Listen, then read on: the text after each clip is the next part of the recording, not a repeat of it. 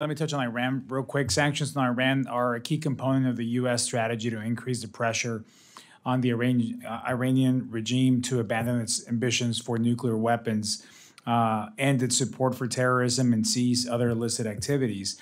Now, with nuclear negotiations not currently in the agenda and Iran's nuclear program continuing to expand, increasing the economic pressure on Iran is essential. Given nuclear negotiations seem to be at a standstill, is it fair to say that the administration's views maximum enforcement of sanctions as a key component of our Iran strategy?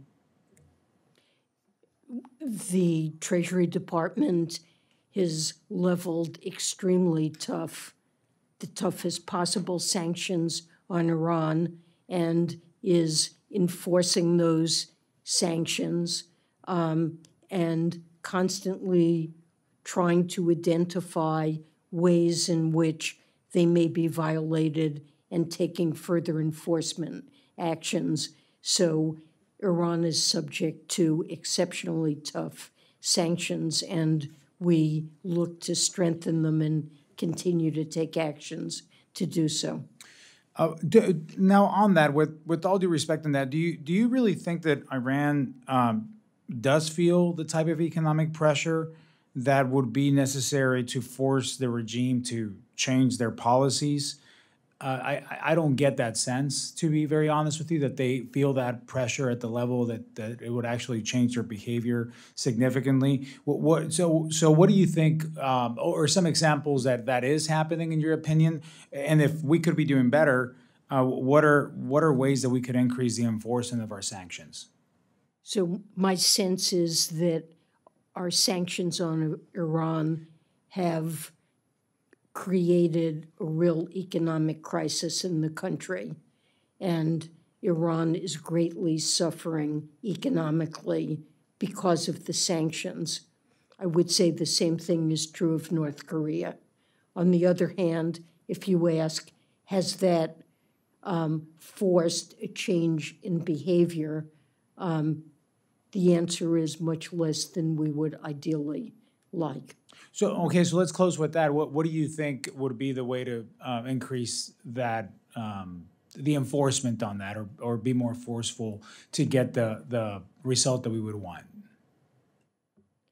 You know, we're constantly looking for ways to broaden the sanctions, to enable them to better accomplish our objectives. But sometimes a regime is so committed to a program that even when the population of that country is suffering immensely because of sanctions we've imposed, they continue to prioritize activities that are ones that we're trying to stop. And so my sense is that we need a broader toolkit, and do have a broader toolkit to use. You know, sanctions can play a role in changing behavior, but they may not be sufficient. I agree with you on that, and I think it's troublesome that's a reality that we're seeing here. So I do encourage Treasury to continue to look for the broader opportunities, as you mentioned, and be forceful on those approaches. Thank you. Stanley, closing word. I think all of us believe that we want to see America grow, be successful, and be preeminent. The bipolar world or the multipolar world is a reality. We used to have the Soviets and ourselves, and that was a bipolar world. It's now obvious that a number of nations have increased their economic abilities, particularly China. So the issue is, in my opinion, Mr. Chairman, whether we're going to continue to invest in America, in basic research, in manufacturing. I've had a Make It in America agenda for 13 years. This is all about making it in America, not only in terms of making it physically, but making it in success terms.